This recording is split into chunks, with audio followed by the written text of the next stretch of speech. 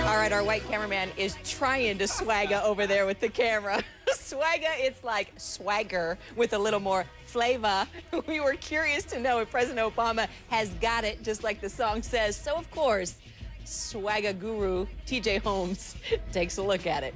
His concern now is that we're going to be not politically correct. Well, so bottom line, every white president has had absolutely no swagga. Is that what you're saying? No, that's They're not what, stuffy, uptight presidents. Now, some would say that. Now, I'm not saying that, but when you look, I mean, people know this, and maybe it is kind of one of these things you're not supposed to say.